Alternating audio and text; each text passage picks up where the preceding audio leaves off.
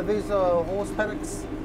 The grass is just starting to bounce back. We've had a very dry summer, so we're trying to look after our paddocks, not to graze too much.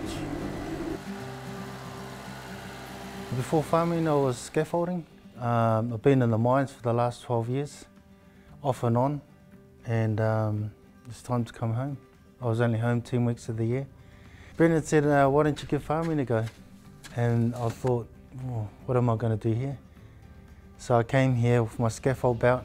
I got thrown in a tractor. So the last 7 months I've been studying, still learning. When I first looked at the paperwork, you know, it was like a deer in the headlight. I didn't know what I was looking at, but I was told by someone, you look at something long enough, it'll come to you. And these are all our main horse paddocks down this side of the H block. And then we've got the deer parks up around here. Got our compost heap down here in 24. And we're trying to revert to a more organic feature for the farm. You know, I don't think Brendan and Joe knew that what they were doing, but it looks like a horse. You see the ears, and then you see the nose, and it comes around. So it reminds me of a horse's head.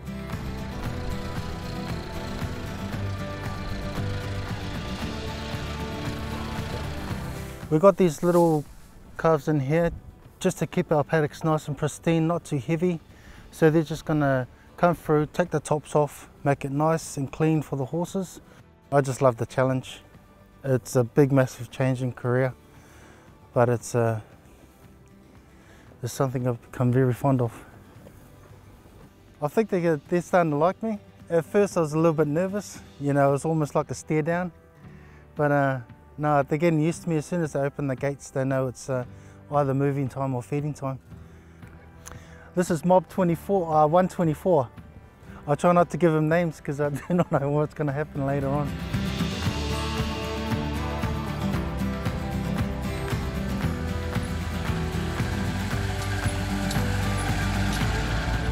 These are heavier mob. I've had a couple of shocks. I still haven't learned my lesson. With a bit of rain and heavy dew, the dews comes in about 4 mil of rain in the morning, so we're actually quite lucky compared to most of the country. We're counting our lucky stars that we've got a bit of growth coming back. So the grass growth is coming back about 1, 2, 3, 4 tillers, and there's our dry matter. From a scaffold tube to a piece of grass, I didn't think I'll be doing this at all. No, but I gave it a go, and I'm enjoying it, loving what I do.